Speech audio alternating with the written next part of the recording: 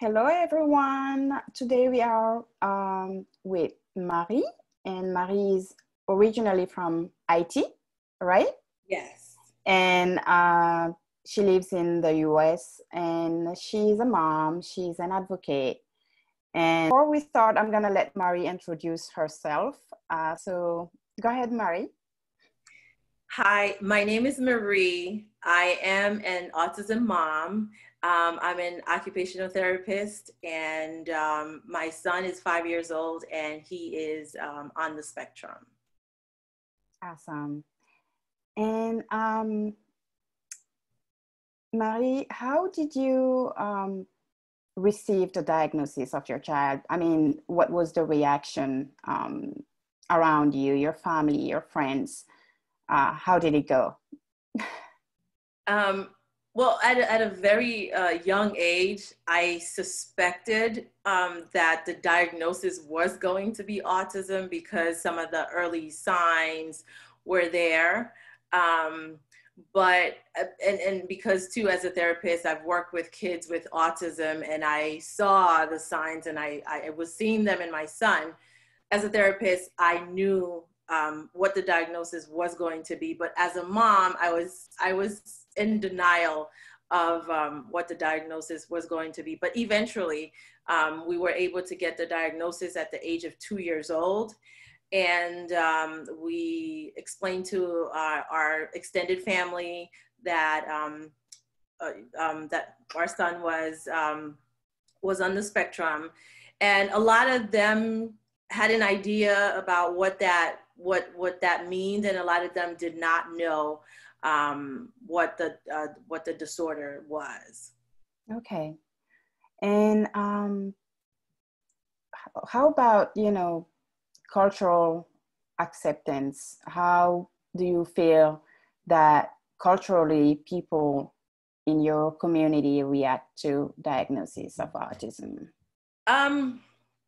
Coming from Haiti, I've heard with either friends and the older generation, parents and aunts and grandparents.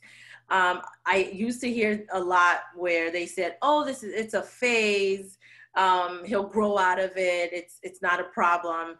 And from the ones that were religious, I would hear things such as, maybe you and your husband did something, or maybe you did something, maybe it's persecution. You're being persecuted for something. And I've had friends that talked about how they went as far to say that they were cursed, and this is why that their child has autism. Another challenge that I face a lot is the criticism about my parenting skills. When you have a child on the spectrum, you have a specific way of parenting them that is a bit atypical from the norm. So people who do not understand the kind of technique that you're using, the kind of training that you're doing with your child to kind of fit his need in order for him to give you the kind of response that you're looking for, they look at the techniques and things that you're doing as bad parenting skills, but it's really not. And it's hard to try to make people understand that I'm not being a bad parent. My child is not having a tantrum or a meltdown because I don't know how to discipline him, but it's maybe because it's the environment that he's in. Maybe there are too many things that are around that just kind of make him just not in his normal daily self, but it's still a challenge. There's still a lot of education that needs to be done for people to truly understand that parents, they're struggling, and they don't need you to criticize their parenting skills, but they more so support that they're looking for. And so far, what have you tried with your son that you think worked for you? What techniques have you used? I know with a lot of kids on the spectrum, they are visual learners. Mm-hmm. But with my son, not just visual. I use a lot of visual, but he's also very sensory seeking. So he's all sensory, and he has an interest in music. So when I'm trying to teach him something, I try to incorporate all of these things in at once in order for me to really get him to understand what I'm trying to teach him, and make sure that we get the success that I'm looking for. So definitely parents have to know their child well, know what their interests are, and combine it with whatever it is that they're trying to teach them. They'll get a better response from the child when it's focused on their main interests and not what the parent think is best. I'm going to ask you a little bit about autism in Haiti. How is it diagnosed? How do you guys have services there? And what are the challenges on site? Well, as a lot of people already know, Haiti is a country that struggles a lot, and it is an underdeveloped country. Therefore, there are certain diagnoses that goes undiagnosed.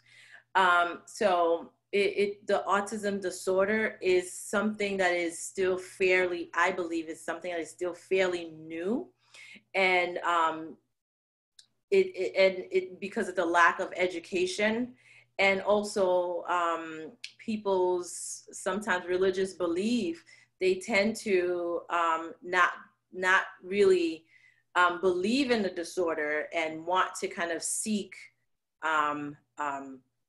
for the child to be diagnosed.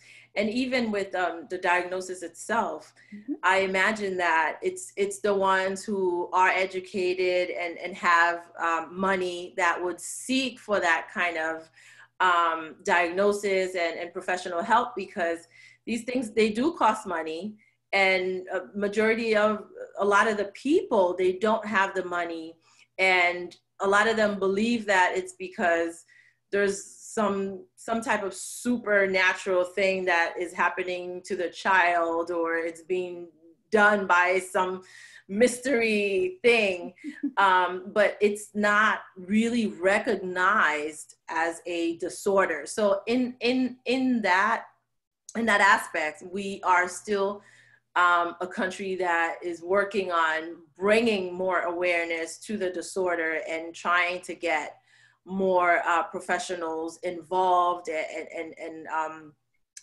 locating some of the children who are who seems to be on the spectrum, and finding the right help for them.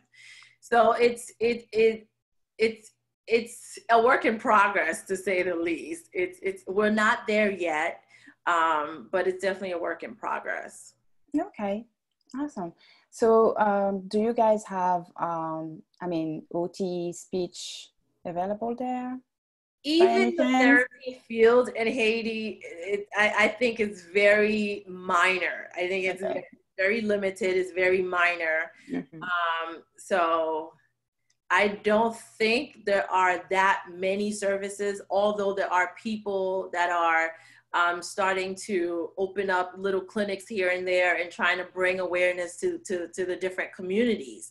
But we truly do need a lot more education and a lot more therapy professionals in that field to focus on that. Okay, definitely. So last question, what advice do you have for parents in your community, everywhere in the world?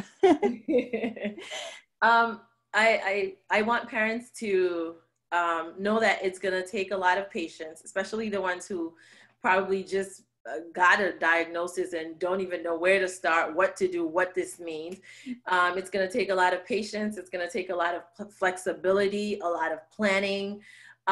You are the expert of your child.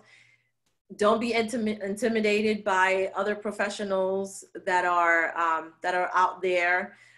Make sure your voice is heard, and what you feel that your child needs to work on, you need to voice that so that they are being worked on. Focus on your child's interests, because sometimes those interests becomes their strengths and they become things that they truly excel in. And really capitalize on those strengths that you see, and use those strengths and use those interests when you're dealing with your child, to get them to do what they need to do and succeed. So it's definitely, it's a long journey. There will be sad days, there will be happy days, and there will be tears, but being consistent, having a routine, and really believing in your child. Do not set the bar low. Always have high expectations, because trust me, your child can surprise you and will surprise you. So things will get better. It will get better. Yeah, definitely. I second that. Yeah. Higher expectations. All right. Well, thank you so much, Marie. Thank you for your time. And thank you for having me. Right. Well, thank you, Marie. You're welcome.